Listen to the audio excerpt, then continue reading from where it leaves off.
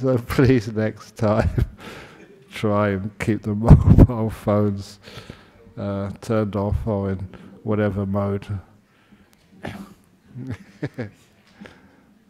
You know that I don't have a mobile phone, which causes me a lot of difficulty sometimes. You know, because sometimes people say, well, just we can send any alerts on the mobile phone. I say, no, you can't. I don't have one. It's very good fun being a monk. There's so many things I don't have. I know I told this story before, but it just runs in from what I was just saying. A few years ago, I decided to get myself a Commonwealth Seniors Healthcare card. That's right, yeah. Only reason why, not because I needed it, I don't get sick, but nevertheless I thought, well, it's allowed, why can't I get one?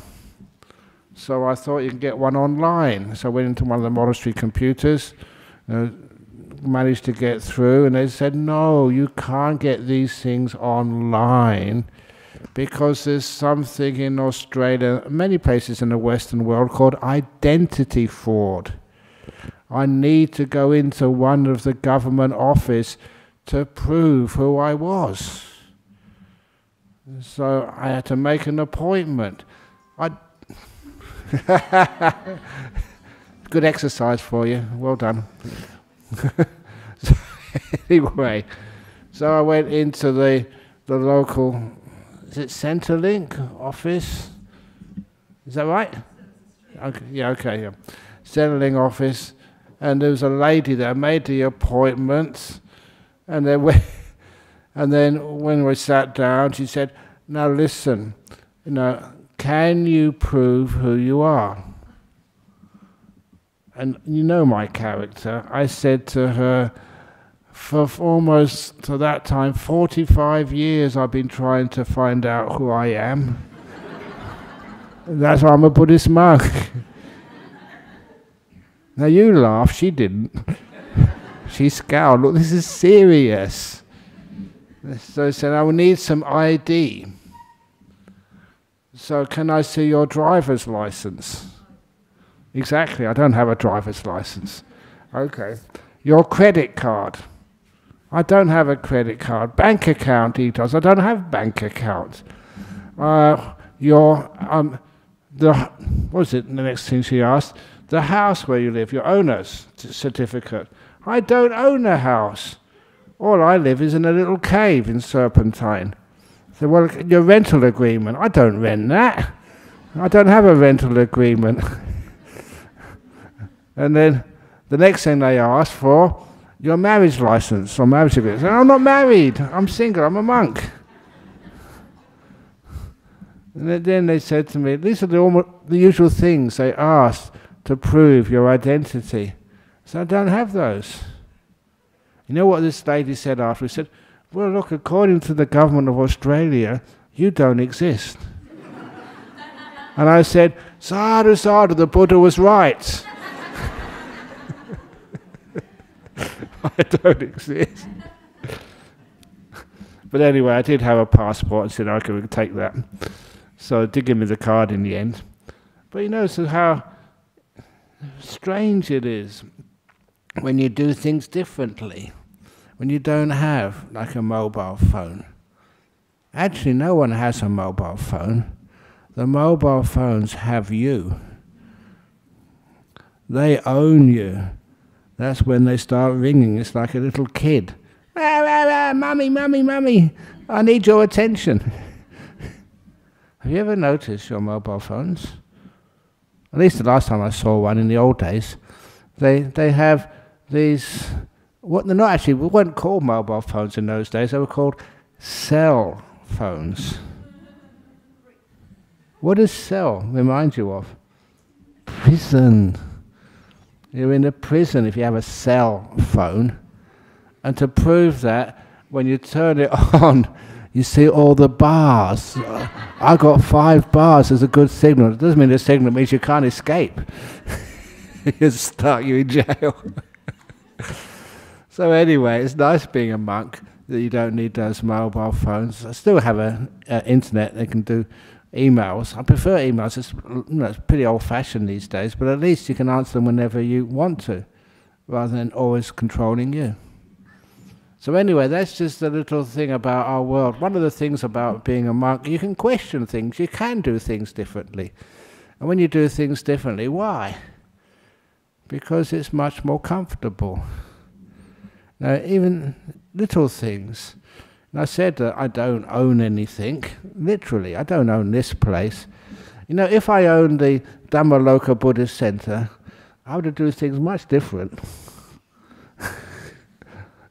But it's good enough. That's one of my other subjects. You can find out everything which is wrong with this place. You know, once I remember this meditation center in Barre, Massachusetts, one of the first places where you can do meditation retreats. And they put a lot of money into that. And then one day they decided, you know, what more can we do? Let's put in like a suggestions box. Now, we don't have suggestion boxes here, thank goodness, because the suggestion box filled up within an hour. And they thought they'd done so, because it's easy. The closer you get to perfection, the more faults you find. You're so close to perfection, so close to being perfect. And that makes people very aware of the faults. Do you understand that? Like Australia, I mean, it's a pretty good country, isn't it? West Australia in particular. Dhammaloka Buddhist Center, I mean, wow. How can you find fault with this? You don't have to pay any money to go in, you don't have to pay any money to go out. I thought of that once. Why don't, you know, to get more people to come in, so we say no entry fee, but anyone who wants to go out has to pay a couple of dollars. And the later you go, the more you have to pay to get out. All these crazy schemes of making money, nothing works, but we don't need that. We just rely on people's kindness. That's even more important. You know, when people decide they want to do something, they want to help, they want to serve, they want to be a volunteer, not because you make them or you pay them, it's because they feel they want to do that. And many of the most beautiful things I've seen in life is when nothing was forced. And just, you know, my own life as a lay Buddhist, the reason I talk about myself is because I can trust myself. These things actually happened. I just remember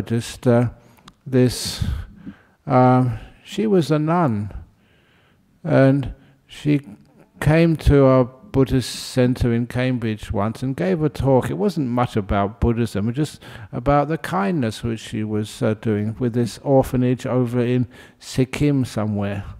About, you know, these girls who were orphans, and that she was trying to look after them and serve them, just acts of compassion and kindness.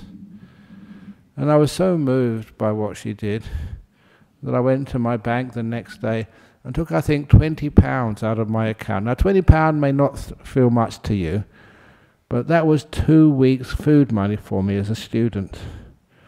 You know, my father had already died, my mother was poor, and I was just going on scholarships.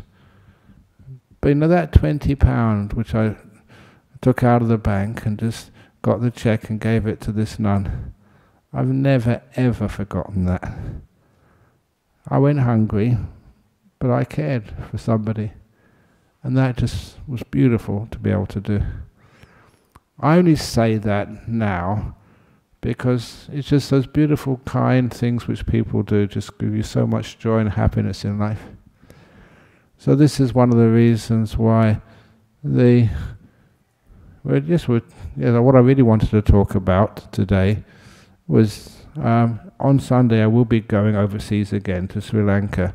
And while I'm away, on the 25th of May, I checked in an old passport, 25th of May, 40 years ago, that I landed in Perth to serve the Buddhist Society of Western Australia. So I've been working for you non-stop for 40 years. Now look what you've done. If you look at photographs of me 40 years ago, I was thin, young, fit, handsome. Now look what you done. So I'm going to miss that sort of anniversary. But the other thing, which I was talking with Venerable Dayalu earlier, in those 40 years, and how many talks have I given here? How many meditation retreats? How many meditation days? And it's not just here and just other parts of Perth, overseas. I've given so many talks. Why do you keep on coming? I must be a very bad teacher if you have to keep coming back to the lesson again and again and again and again. You never graduate. So why? Because what you hear here is not information. Information you can get from a book. It's more convenient from a book. The information is there, it's embedded in the talk, but it's much more than that. It's just the emotions which come from that information. It's just the ability, to give you a talk and have all sorts of jokes and silly stories, but the kindness and the peace which comes with that as well. To try and get you to feel, what Buddhism is, what meditation is, what kindness is. Not to try and convince you of it, but actually to feel it. And that's one of the most beautiful parts about this path. That's why you can give talk after talk after talk, and people start to feel something really important, something beautiful. And when they feel that beauty, of what peace is,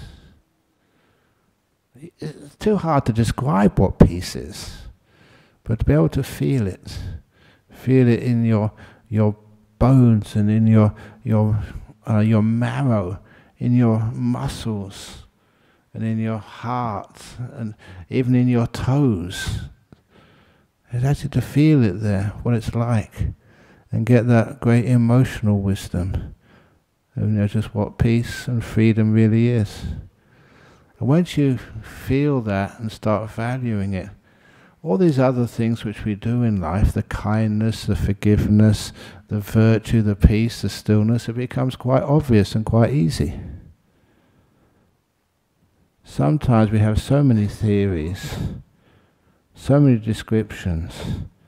If you don't actually know what they're describing, it's like reading some sort of poet describe, say, Paris, but you've never been there. How can you describe the smells of Paris, the mood, the atmosphere, just the things which are invisible, if you ever manage to get there? If you've never been there, how would you ever know? That's one of the interesting things about the sensitivity which we build up, in this spiritual path. That sensitivity can be amazing. And I've often mentioned this to people, and it's no secret. There are some parts of this world, some parts of Perth, which are just so easy to meditate in. And I've mentioned to you before, one of those places is in our main hall in Bodhinyana Monastery. That's one of the strongest. If you go into that hall, people who never managed to do much meditation before in their lives, they go in there and they get very peaceful. A good example of that, a story from a long time ago, that over in Bodhinyana Monastery where I live, there's no scheme water, no water from supplied by the government. We have to catch our own water, mostly rainwater. And so in order to store that water, many years ago, we hired one of these guys to build these big 30,000-gallon concrete tanks. I was amazed by just this one guy did all of that. Made one tank in a couple of days. And he worked so hard. And that when he was finished, the concrete tanks are just maybe 100 meters from our main hall. When he was finished, he asked me, "Brahm," what he called me. I get called all sorts of interesting names. Brahm, one of the most interesting names. Is there any people who know Mercedes School in Perth? Have you been there? Any sort of graduates? Okay, but anyway, I gave a talk in that school many years ago, and the next day I just happened by chance to be walking in St. George's Terrace, and there we saw these group of schoolgirls, and they recognized me. They said, "Oh, you gave a talk at our school yesterday." I said, "Well, I'm really sort of honoured. Do you remember me?" He said, "We'll never forget you." Ah, isn't that cute? How can you ever forget a monk called Ajahn Brahm? There's an M on the end. So I always remember Mercedes schoolgirls for that. But actually, I did mention St. George's Terrace. So somebody reminded me of a story about the 2 carrots. I haven't told this story for such a long time. There were these 2 carrots. They were walking down St. George's Terrace. And then one of them got hit by a car driven by a drunk driver. He was really badly injured, this carrot. And so his friend called an ambulance. When the ambulance came, they took one look, the medics took one look at the carrot, said, "This is really serious, we have to take him to I think at that time, Royal Perth Hospital." So they took the carrot, speeding through the red lights, sirens wailing, to Royal Perth Hospital. And when they got the carrot to Royal Perth Hospital, the triage nurses really carefully looked at him and said, "This is serious, life and death. Needs immediate surgery." So straight into the operating room, a top doctor came, and they did this operation for about 2 or 3 hours. And after finishing the operation, the doctor came into the waiting room, and he saw this. There's only one carrot in the waiting room. He said, "You must be the friend of the injured carrot." "Yeah, that's me. How is it? What's happened?" And if you've been in these waiting rooms, it's just so much tension in there. And the doctor said, "Look, I've got some good news and bad news for you. Your friend, Mr. Carrot, he's going to survive. We managed to keep him alive, so he'll be fine. The only problem is, because of his injuries, he's going to be a vegetable for the rest of his life."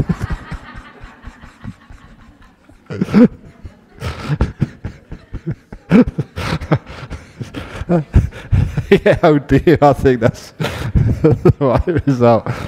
I don't know, I told that, every time I tell that joke, there's no way I can't laugh at my own joke. That's such a stupid joke. Anyway, let's get back to, where was I? Emotional intelligence, yeah, and just the emotions. Look, how do you feel when you laugh? There's a feeling of joy and peace. It's a very healthy feeling for laughter. So just even coming here and allowing yourself to laugh at something silly, it just changes a lot of the way you look at life. And notice sometimes I've asked people, "Did you like the talk this evening?" And they said, "Yeah, it was a good talk. What did you remember?" 2 carrots.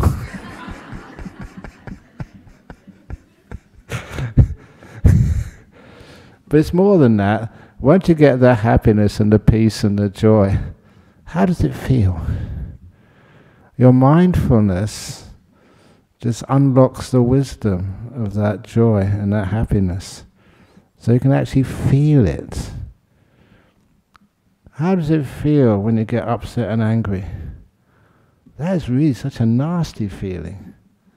Once you can know those feelings, the laughter and the anger, that means when a group of schoolgirls call you Mr. Bra, you don't get upset at all. You just laugh with them. Why give up a wonderful opportunity, to laugh and feel this beautiful sense of not taking yourself so seriously and feeling almost immune from anybody who can say anything bad about you. Just the funny things, that's all. And I remember seeing that with Ajahn Chah sometimes when people try to criticize him, that's all he would ever do. He would think it's so funny. When I did stupid things, I thought they were stupid things what I did. But whenever I did something stupid, he would just think it was so funny. Like, people reminded me of this because it was almost prescient that when I was a young monk, I needed some soap, to wash with. And so I went to see Ajahn Chah. That's where we got these things from. Ajahn Chah got given all these requisites and he shared them with the monks who knew nobody. So I said I needed some soap. But Ajahn Chah could not speak English. Later on he could. He went to England and we asked him afterwards, did you learn English? He said, yes, one word, cup of tea. That was the only word he learnt. But anyway, the word for soap is sabu. And I thought I'd learned the word properly, but I didn't say sabu, I said sapo. Close enough. But sapo meant pineapple. So Ajahn Chah, he asked me, what do you want pineapple for? To wash. And that was prescient because nowadays they actually do use pineapple as a soap. Somebody got this on the internet. It's a new way of making soap. So see, I was much wiser than Ajahn Chah thought. But anyway, he never let me forget that. So he was laughing with everybody. He said, these people from England, they're far more advanced than we are in Thailand. They use soap. We use soap. They use pineapple to wash in England. But it made him laugh. He never got angry, upset, or thought we were stupid. Every mistake which I made was a cause for him to laugh, which is a beautiful thing. So that's for you. Every time your husband or wife does something really stupid, laugh instead of getting angry. That's a challenge for you. You will find that it changes things. Just like there was an old story in Greek philosophy. Just shows you how wide these talks go. In Greek philosophy, usually had one teacher would teach many disciples of many, many different parts of what life was about. And this one famous Greek philosopher had a school and taught the students about writing and reading and mathematics and astronomy and other stuff which is important in life. And whenever any of those students made a mistake and the teacher had to scold them and shout at them, it's so stupid, you shouldn't have done that, blah, blah, blah. Whenever they had to shout at the student, the teacher charged them a few extra dollars.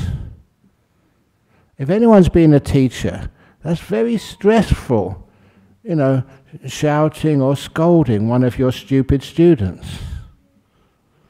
I think you know that. If you have a child at home and you have to scold them, that's extra stress for you. And if you're employed as a teacher, you should get some bonus to compensate you for all the shouting you have to do to your students. So that's what they used to do. And so anyway, when this student graduated from the school and got a job, all his co-workers would always notice when anybody shouted at him for being stupid, he never ever got angry. Never once. Instead, he laughed when he was scolded. When someone called him an idiot and stupid, he just burst out laughing. And then one day they said, why? Well, he said, a couple of years ago when I was at school, I had to pay every time I was scolded. Now at work I get it for free. That's why I laugh. It's just interpreting things in a totally different way, which means you can have more happiness and joy in your life. It's working on that emotional intelligence and part of your life.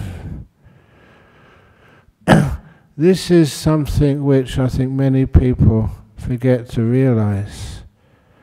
The work which you do, and the way you do that work, and how you do that work. How many times do you laugh at work? Why not? Does laughter, smiling, cost any money? Why do we get angry? You know, sometimes people think, well, I have to get angry. If I don't get angry and scold somebody, then their misbehavior will continue. It does not work like that. How many times have people scolded you this last week? Told you off, shouted at you, or embarrassed you in that way? What it really does, it stops the really will to help and to do things which are good. You find that people who, if you're running some sort of company, or at work somewhere, or even in a family, getting angry and scolding other people just makes a separation between the people in that group or company. And that type of separation is very, very unworkable. Imagine a football team or a cricket team. And if that cricket team or football team, if they were shouting at one another in the same team, is that team going to get anywhere when they're not working together? It's one of the reasons why, and I think Venerable Dayalu will sort of confirm this is actually how I run, if you say run, Bodhinyana Monastery or the Buddhist Society of Western Australia. How many times do I criticize you? Aurora, you work for the Buddhist Society. Madhu, you work for our Buddhist Society. How many times have I scolded you? How many times have I praised you? Quite a lot, I think. And it's because of praise, you encourage people. Imagine that. At work, you know, your boss actually praises you. Well done. You know, even though they're stretching the truth a little bit, but nevertheless, well done, amazing job. It's a very good job. A very good job I wasn't there to see you and get upset. Whatever you say. But when you actually praise people, what does it do to you? You really want to do more for this kind boss, because people love praise. If you flattery, I was told this when I was a kid, flattery gets you nowhere. That's totally wrong. Flattery gets you everywhere. Try it out. Your kids. I saw a couple of kids today. We had lunch there. And sometimes, if your kids just get criticism all the time, even if they deserve it, what's the result? You will find the result is that they get negative. They don't want to be part of that family. And that's maybe an exaggeration, but it's certainly they have this feeling that they're not given space enough to grow. That's why praise does amazing things for people. Every time I'm praised for something, that sometimes I talk too much, I know that. If you sort of criticize me for talking too much, I'll say, no, that's not right. If you praise me for giving a short talk, that's much more effective. Because people like praise. It's what encourages you. It's what makes you sort of more want to do the right thing the next time. That's why a lot of time we make sure we praise people as much as possible. And that means you're encouraged, especially the kids at school. I used to be a school teacher for 1 year. That's where I lost all my hair. That's an exaggeration. But nevertheless, what happens in school? This is quite a few years ago. One of the things which happened in school, that you are tested. You have to have exams. And many of you have been through exams. How many of you have set exams? Because being a school teacher, you had to set the exams. I didn't like doing that. But not only that, at the end of the year, you have the final exams, for the end of the year. And one of the children in my class, when I gave out the results, one of the children came bottom. 30th in a class of 30. Of course, somebody has to come bottom of the class.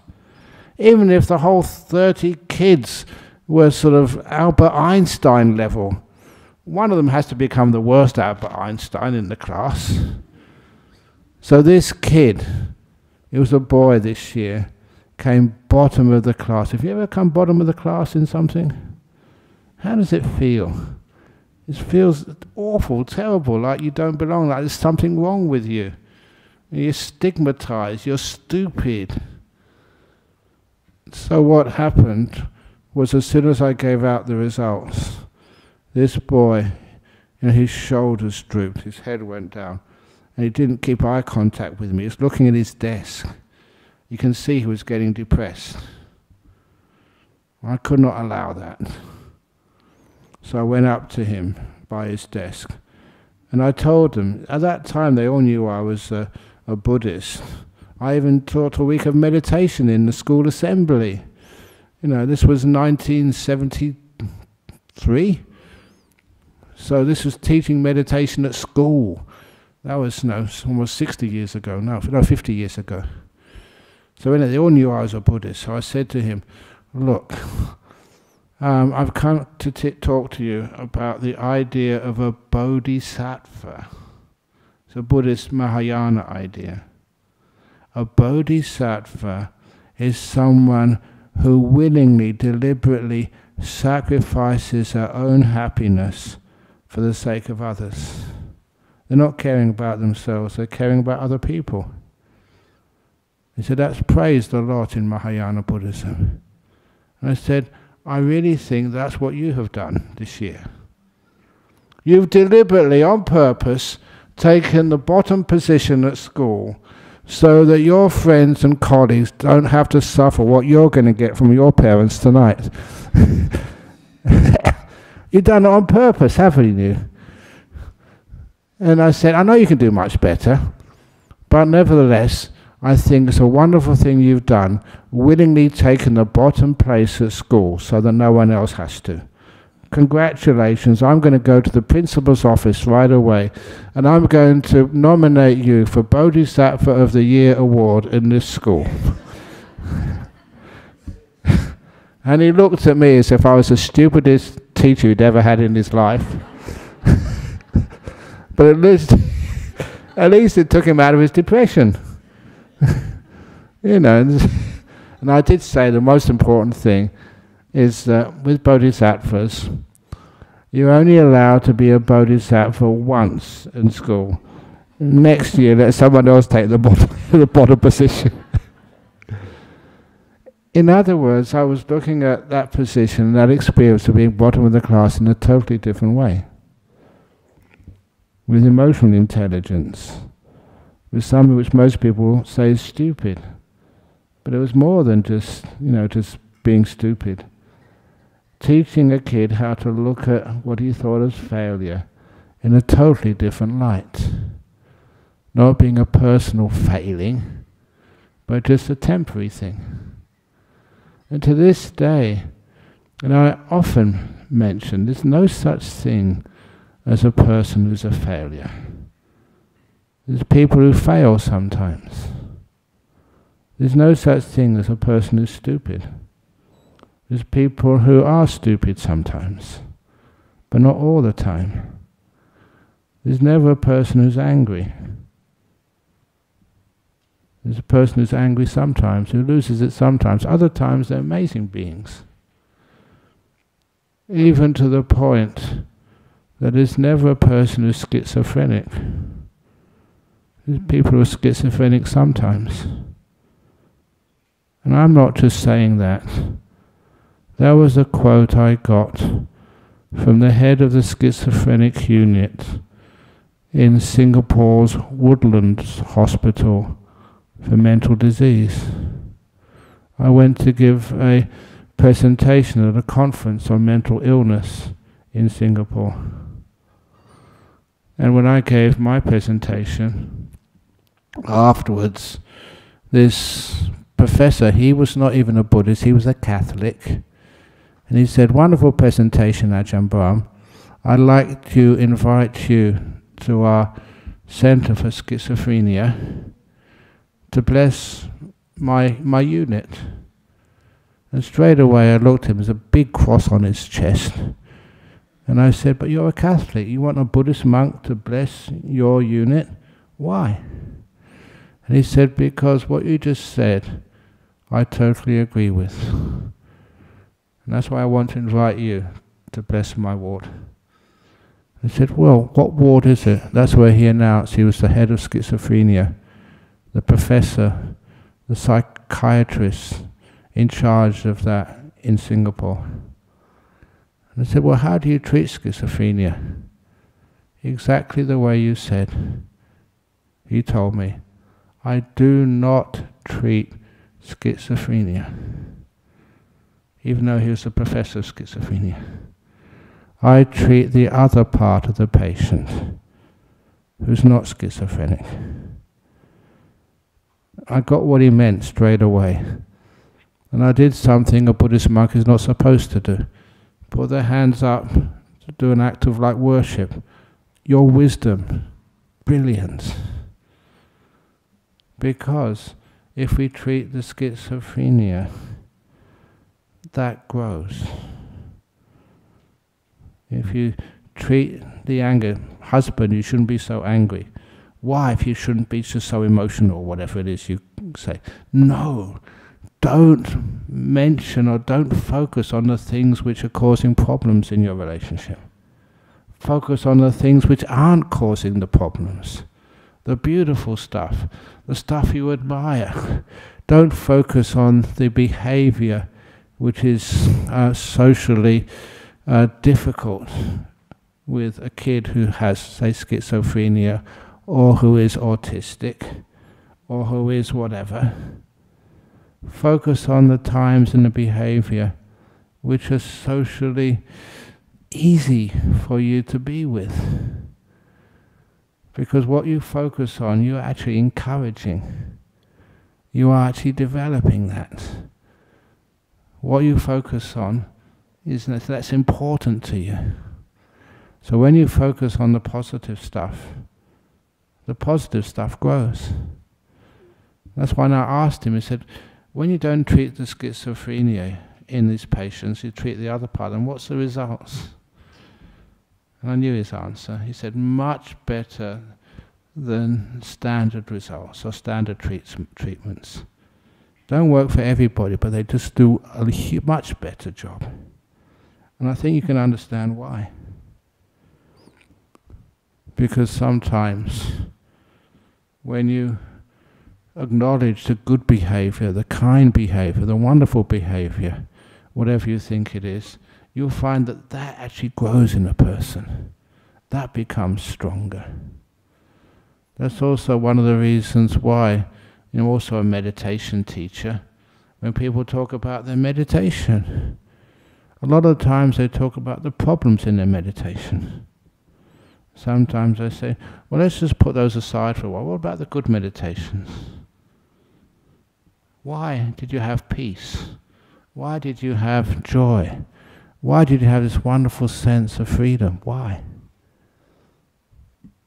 The reason I say that is because I want them to focus and to remember to see the beautiful stuff. Sometimes people get negative about life.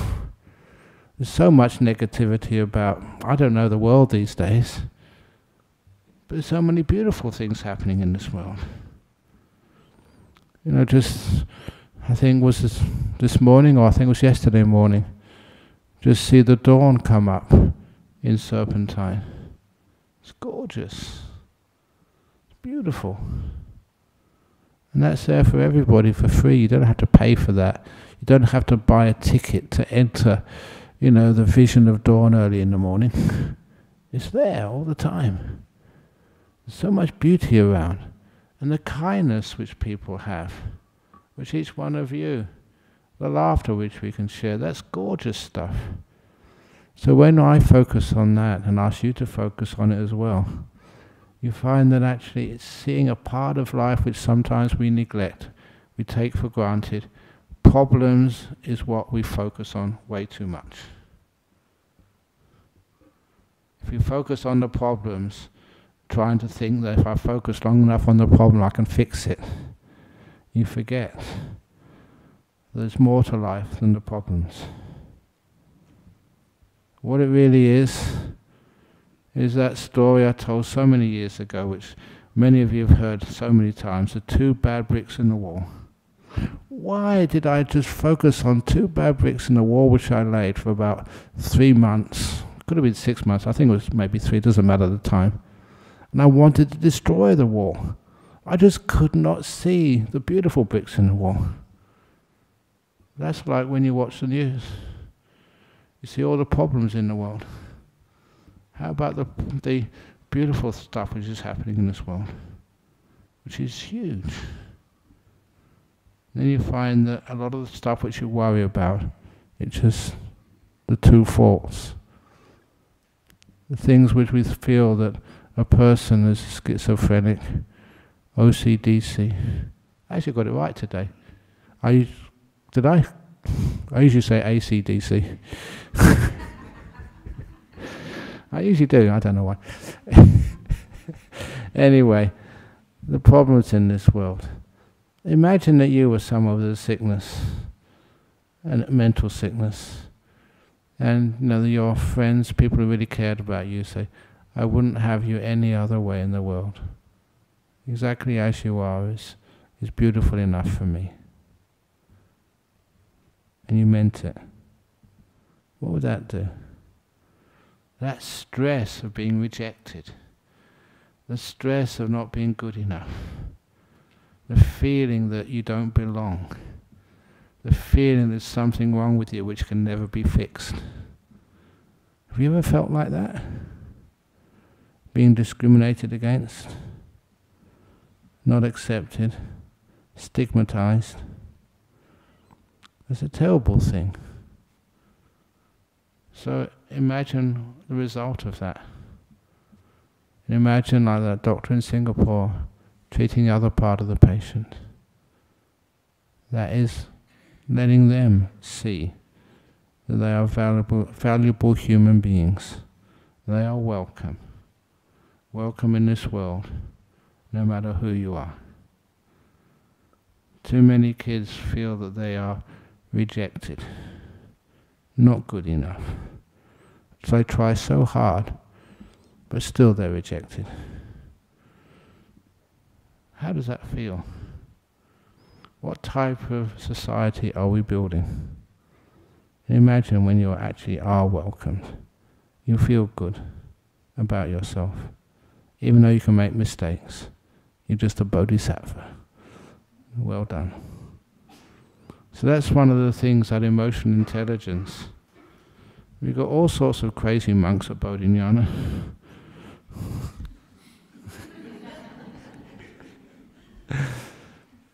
But they're all welcome. That's one of the reasons why, if you go to Bodhinyana monastery and just looking for every monk being totally enlightened, you'll be disappointed. Instead you see beautiful human beings who've got a wonderful place where they can live. And they'll be very friendly, each in their own ways, because they feel they're accepted. Then they can accept you as the visitors. So anyway, that's a little talk tonight, just on the emotional intelligence of not just teaching facts. What are facts anyway? People argue over facts. But of the emotional intelligence of acceptance, respect, peace, and just being with things, instead of trying to change them all the time. Anyway, that's the talk for tonight. So, any questions, comments, or complaints? The 3 C's. Okay, yes? One's a Q, you'll see.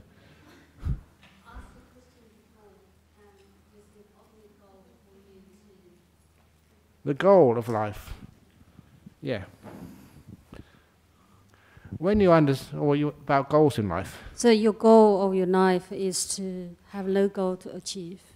Let go of, yeah. Sometimes like the goals in life, why do we need goals?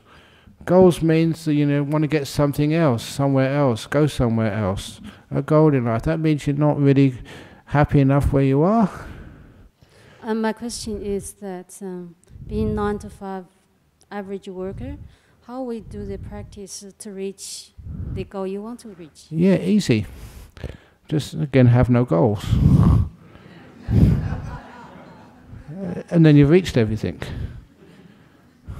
It's just so simple. Whatever goal you have, when you reach it, it's not quite enough and you want something more. And when you reach that goal, you want something more. Okay, this little story I wrote a long time ago. I noticed this when I was at university.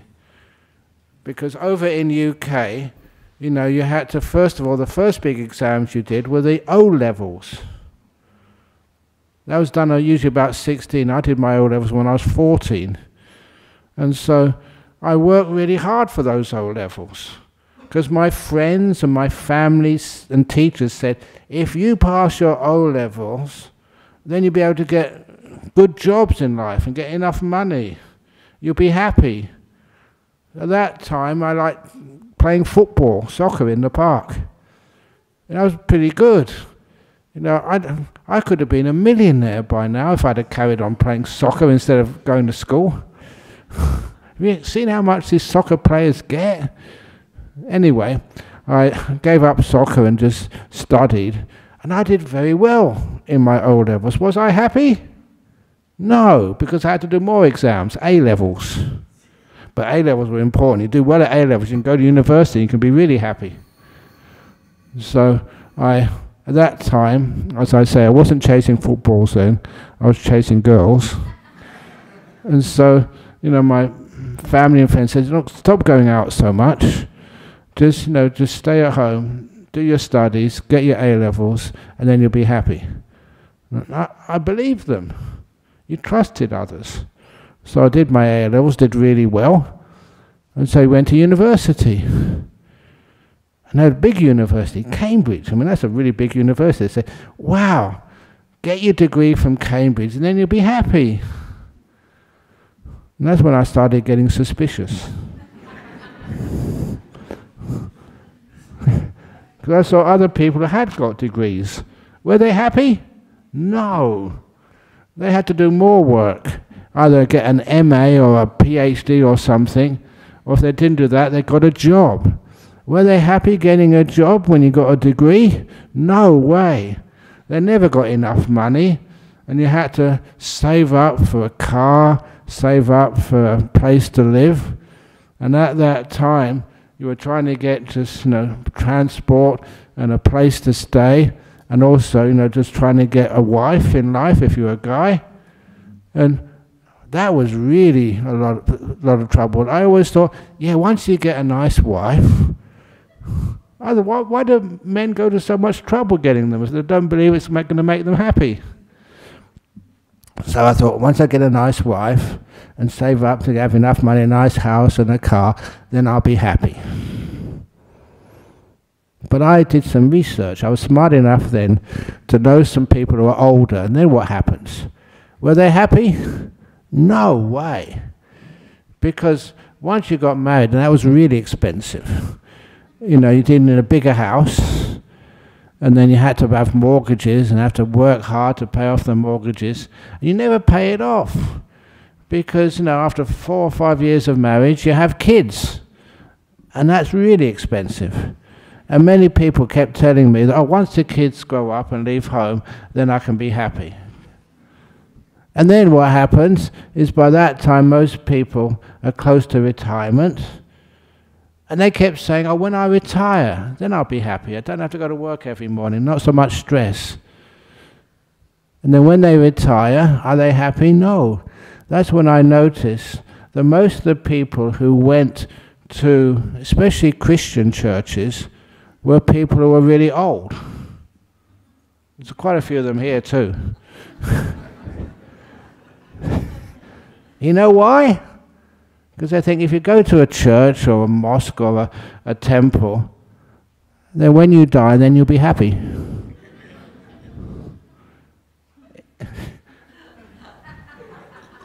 Those were the goals in life. O levels, A levels, getting enough money, going to university, getting a goal, find your soulmate in life. And then when you do, are you happy? Now be honest. And sometimes that's why, as a monk, you thought this is a wonderful life. No goals. It's like you've already arrived. All your goals have been met. You've arrived, baby. You've arrived. That's what we used to say in the old days. You're at peace at last. Real retirement. So you can really enjoy your life. You don't need anything, want anything. So I know a lot of people, they work hard in their life, they have their material goals. Sometimes have compassionate goals to solve diseases, which is wonderful. But then in the end, all the diseases which get solved, people will die anyway. So what is your goal? Not to cure diseases, but to care for people. To care for oneself too. You're a person as well. Okay. Of course, Eddie. You have to. It's tradition. Ajahn Brahm, this is not challenging you, okay? Not, in a friendly way, Okay. You're saying about trouble. the peace in the world, you know, respecting respecting each other and all these things, good, okay? And then you're talking about the good things happening in, like in the morning, in the and the two bad bricks now. Don't you think what is happening now in the world we live in now, okay? With the wars after wars going on, you know. Now you have the currency war and all thing. They're threatening to use nuclear. You know. This is more than the two bad bricks in the war. You know. It's a serious matter. You know. Anytime it can trigger a world war. You know. And then we human, the thing is, what are we? That's from the top. You know. If we can't, these are from the minds of the top. Okay. If if they can't solve if they continue doing all these things, now, what I mean is maybe if there's no solution, maybe us, you know, the mass of the world, we should all unite together and tell them, you know, the top people, we don't want war, we want peace. Indeed, I mean, most people do want peace, and it's just a few people, you know, who just get a bit crazy with power. You know, power is only what people give you. You don't have inherent power. And so a lot of times that many of these people, you know, you're talking about, that after a while they lose their power.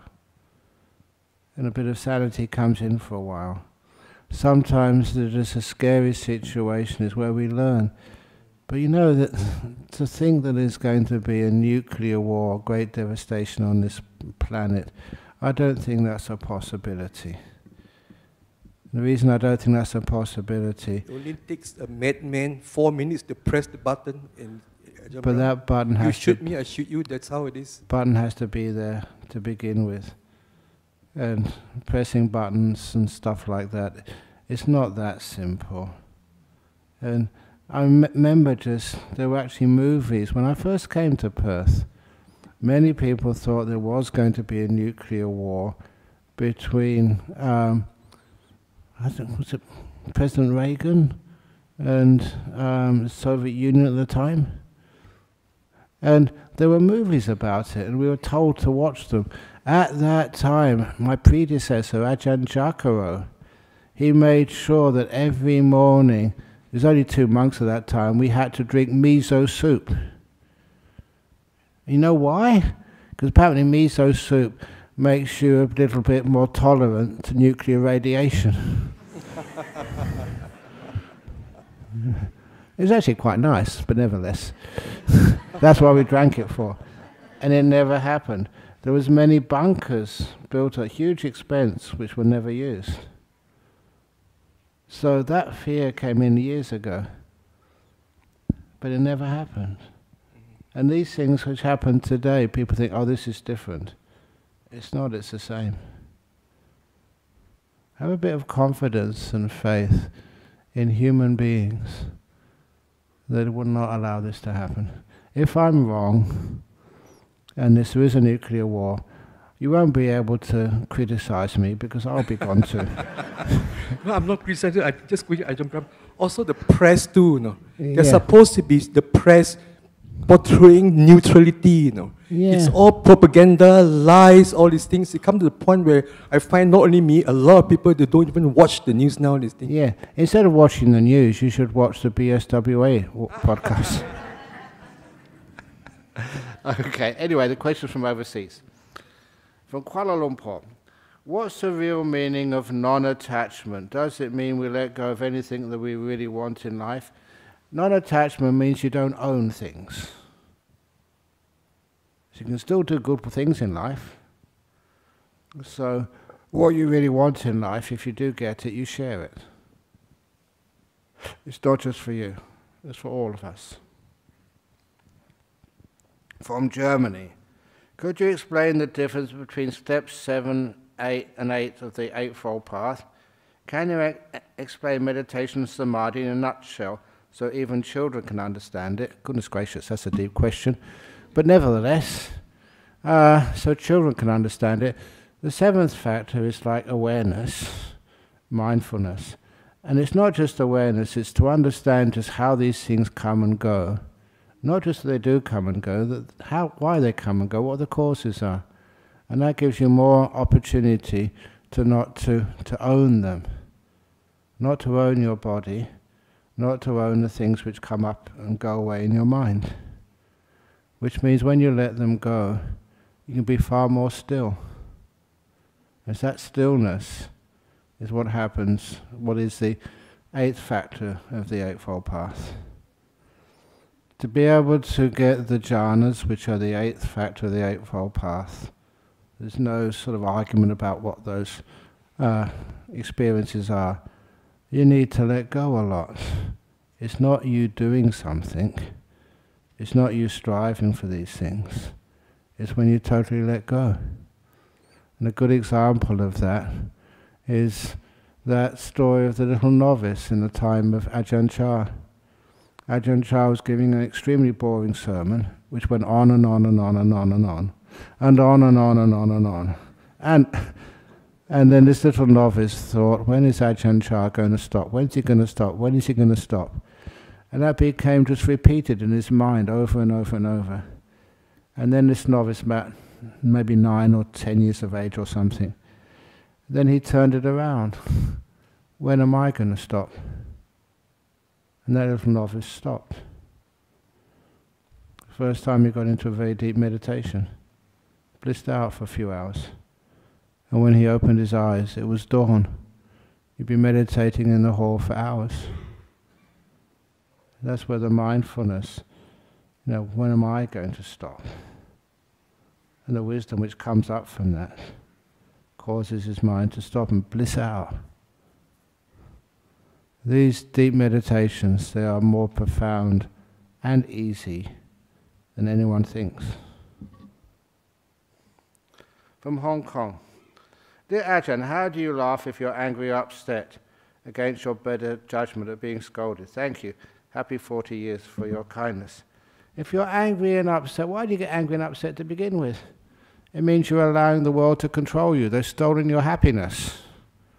It's one of the reasons whenever there's a burglary. A few years ago there was a burglary at Bodhinyana Monastery, and I said to them, look, the burglars can steal the tools from the tool shed, but please don't let them steal your happiness. Don't get angry. And it worked. Because when we actually got the insurance payout, the insurance payment, we could replace every tool which was stolen, but then upgrade a much better quality of tools. So, you know, we actually gave loving kindness to the burglar. Please come again anytime.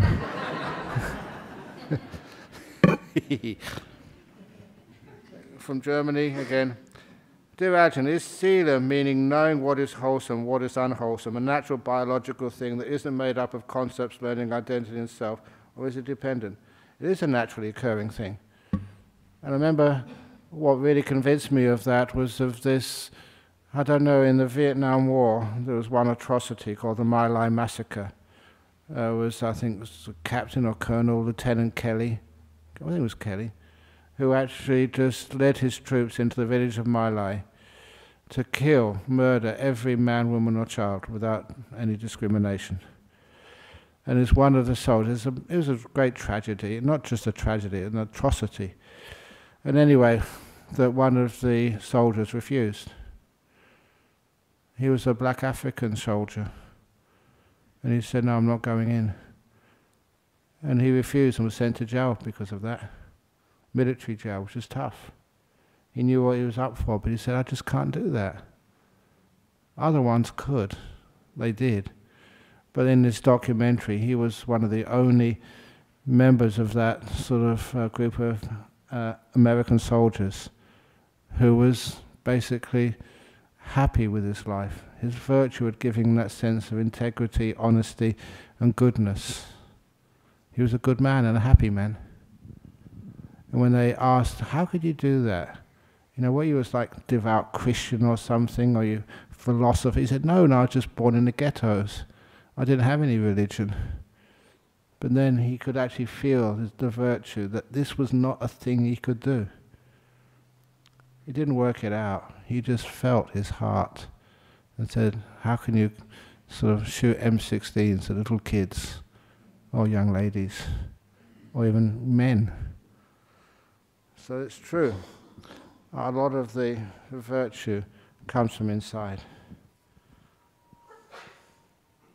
Hey, there's too many. How can we deal with bigoted and disrespectful family members when forced to be around them? Forced to be around them? One thing you can use these days is because a lot of times people in the family, they have these little iPods and they put earbuds in their ears. So you don't have to listen to them. Anyway,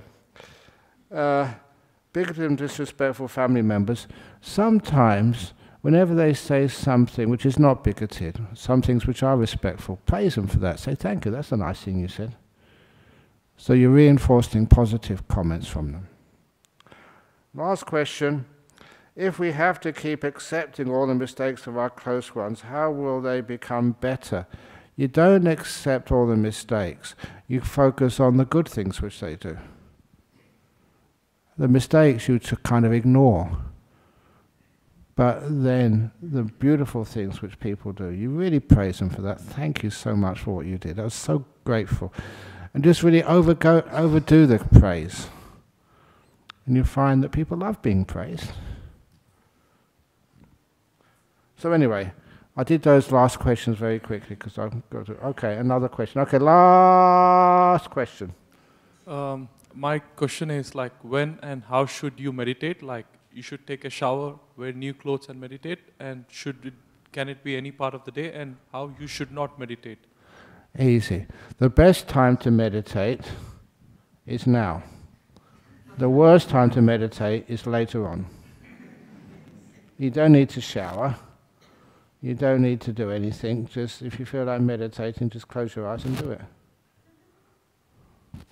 Otherwise, you'll find all excuses of why not to meditate. My clothes are dirty, it's too hot, it's too cold, I'm too tired, it's too noisy, it's too... So now is always the best time to meditate. The worst time is always later on. Okay. So thank you all for listening. And And when's the best time to finish the talk? Always now. Never later on. So I'm now going to bow 3 times.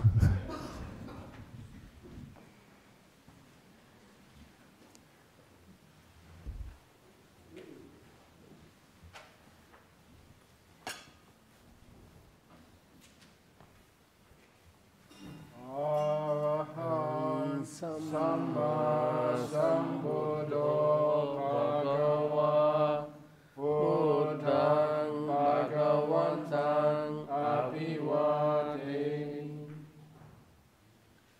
Suakato Bhagavata Dhammo Dhammang Namasami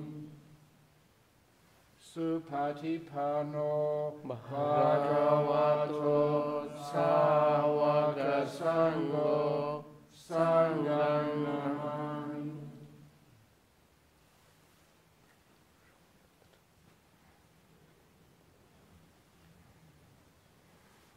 Good. Thank you for coming. Kupalo.